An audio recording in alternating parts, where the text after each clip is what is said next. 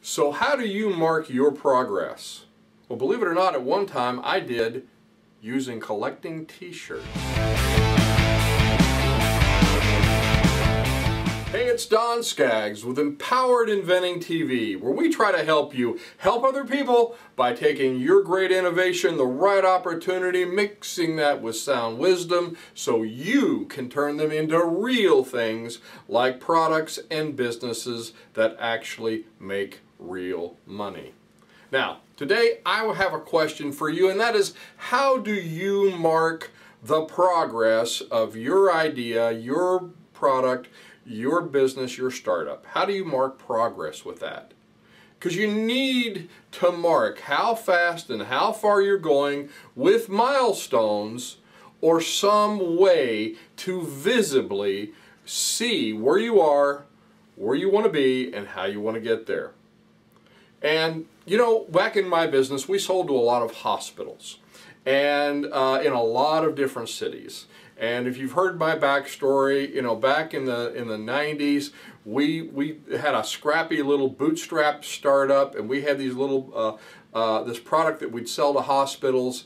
And when I would load up a whole bunch of samples into a little 1991 Mercury Tracer wagon and head out to all of these different cities and all of these different hospitals and all of these different places across the country.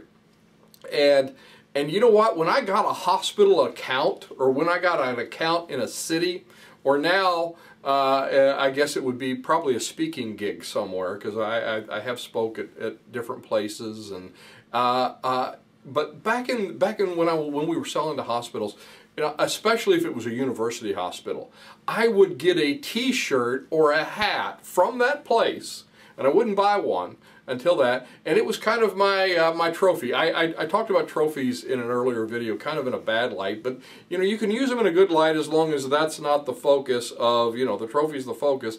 No, as long as it's attached to something that is really truly happening, like, hey, I just won this account, I just got an account at so-and-so. So this t-shirt, now it's not a university, but it is the it's St. Louis. It's actually the Jefferson National Expansion Memorial is what it says. It's the Arch in St. Louis, and I actually got to go inside the Arch and tour. I don't know if they still do that or not. There used to be like a little elevator thing. You'd go in and you get up to the top of the Arch, and it was really cool. But underneath all that was this really cool museum. If you're a nerd like me and you like museums. So anyway, so I got this because I won a big account. Now, it wasn't a university account, but it was a big hospital account, and I got this as my badge of honor, as my reward, as my mental way, emotional way to mark, I got this. I didn't get it before that. I got it after I actually did something. So, and I know I had a speaking gig from Northern Kentucky University. I was going to bring that hat in too. I didn't get a chance to, but that's my trophies now. You know, I've got T-shirts from university hospitals from all over. You'd think I was a fan of, you know, 25 different football teams or sports teams, but no, you know, they'll see the people see me with the church. Oh, are you a so and so fan? No, I got it because we had an account there. So, which was kind of funny and kind of, again, a little weird, a little nerdy, but still it meant a lot to me, because this to me said, we did this. I had a product, it got into the market, and this big place bought it. This big place became our account. So I would get a t-shirt or a hat, and it was really this trophy, this way of seeing the progress of my efforts. Now, I think you should have goals, and maybe you should have some way to mark those goals. It doesn't have to be t-shirts and hats, it could be something else. It could be pins on a map. I've seen people do that before. But in order to do all that, in order to get there, you have to have goals. And those goals should be certain ways, should be certain things. Not these abstract, not these nebulous, I'm going to make $1 million when I'm rich and famous. No. They have to be real. That's the first thing. Your goals have to be real. They can't be fake, they can't be superficial, and they really, really, really can't be ambiguous. They must be attainable, especially in the short term. Don't make them just like so far out that they're unreachable for this year. Right now, at the recording of this, it's the beginning of a year. It's on the cusp of the beginning of a year, and really, you know, you ought to say, okay, this year, this is one of my goals, and you have to make it a real goal. And now when you set these goals, you could make them so far-fetched and so far out there and so big that they're unattainable for this year or this month or this week even. But you want to stretch your abilities. You want to set these goals with two things in mind. You want to stretch your abilities, but you want them to remain very possible, very doable. I can do this. I know I can do this. I have these tools. I have this time frame. I have this amount of time.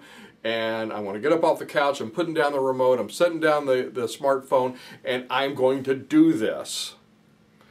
And you stretch your abilities, but you don't stretch them so far as to where you say, well, I didn't do that. I guess I ought to just give up.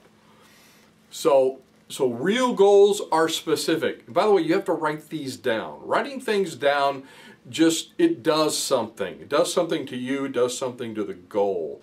It just makes it more real and make it very specific. And look for roadblocks that might hinder you, and then make a plan to knock those roadblocks out. I want to do this, but these are going to be some challenges to do this. But here's my plan on getting through these challenges.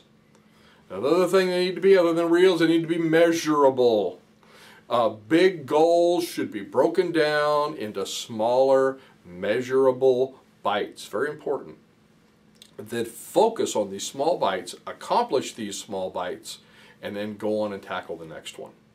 And you'll be amazed at the progress. Once you finally, you get so far with this stuff, and you turn around and you think, I don't feel like I'm making any progress. But no, then I turn around and see how far I've come from these goals that I wrote down and made measurable, and I can see how far I've gone. And so set your finish line, but set it with a clock or a calendar. Create a plan and break it down into daily activities. Okay, today I'm going to do this. Tomorrow I'm going to do that. Well, on Wednesdays I'm going to do this. So you want to create this plan. You want to break it down. Now, another thing, this is important also. Well, they're all important, of course, but take ownership of your goals. They're not someone else's goals. They're not somebody told you to do, and you really didn't adopt them as your own. Sometimes it's good. You get good advice. You get good teaching, like we do here. But you have to decide, this is mine. This is something I am going to do. I'm going to own this. If you just think, well, this is just, this is something, or maybe it's not your goal, but it's, somebody pressuring you to do something that, maybe your heart's not in it. So you've got to count this goal in your mind and in your heart. It's the only way you're going to do it when it gets hard. And trust me, it will get hard if it's a good goal you set. So you have to commit. You have to take ownership. So if you're looking to get started in the right way with all this, you want to check out empoweredinventing.com. We have a course called Idea to Income. It's getting things kind of started right, and a good plan changes everything. So you want to check that out. That's at empoweredinventing.com. I'm Don Skaggs. This is Empowered Inventing TV. Like, subscribe. If you know someone you think this will help, please share it with them. And I will look to see you at the next meeting, workshop, maybe one of our online courses, or on the next video.